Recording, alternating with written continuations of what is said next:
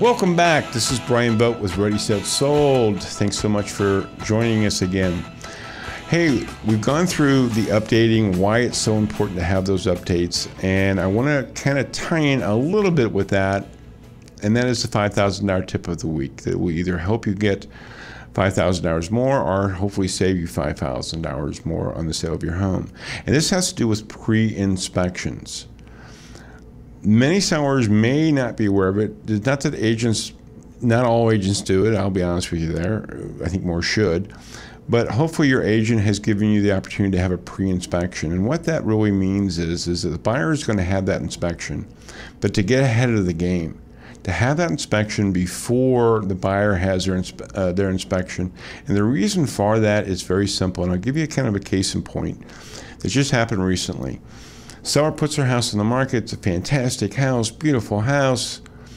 They have it on the market 3 weeks. They get a great price. They're happy as they could be. They're moving to Arkansas, it just so happened.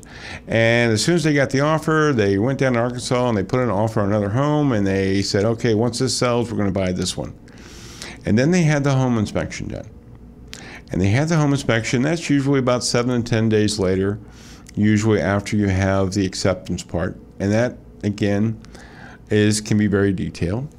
In this situation, what happened was they found water in the crawl space. Now, there's 4 elements, and only 4 elements that will knock you out that the seller has no recourse to, and that is in a contract, and that is the water found.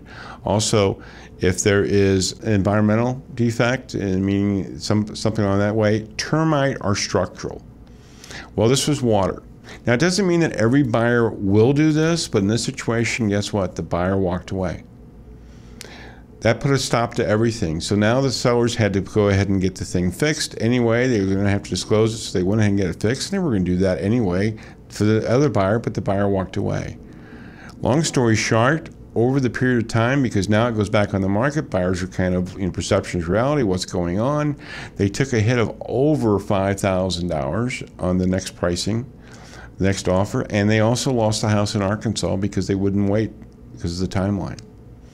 Get a pre-inspection, costs $500. You get everything done. You get the termite, you get the structural, you get everything done before you put your house on the market. It is so easy to do. Again, if your agent isn't telling you about it, please then start asking around, get your own home inspection if you have to.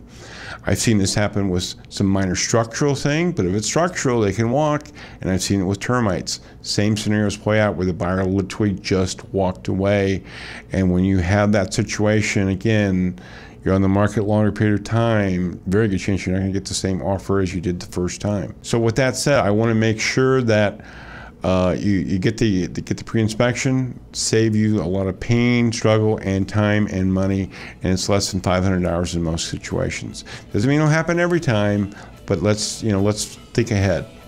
Let's always be ahead of the game. Thanks so much for joining us. We're going to be talking about what not to update in next week's segment. Make it a great day and make it a great week.